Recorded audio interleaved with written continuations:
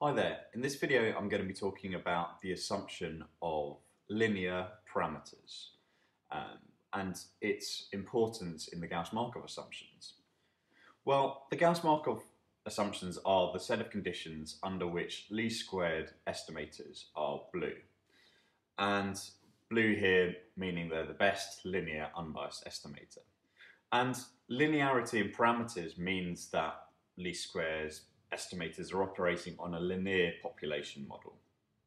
But what do I mean by a linear population model?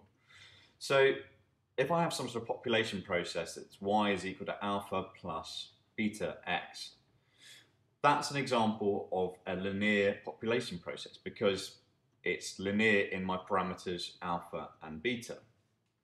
Note that if I had the population process which was y equals alpha plus beta x squared, or y equals alpha plus beta ln x, for example, then both of these models, even though they are non-linear in the independent variables, are both linear in the parameters being alpha and beta.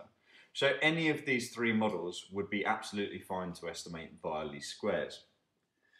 An example of a model that wouldn't be fine to estimate via least squares would be something like y equals, well, let's say x plus alpha all squared.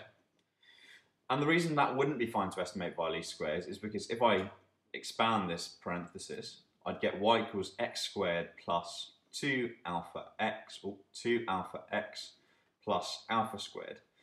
And note that now I've got a non-linearity in my parameter alpha. So this wouldn't be okay to estimate via least squares.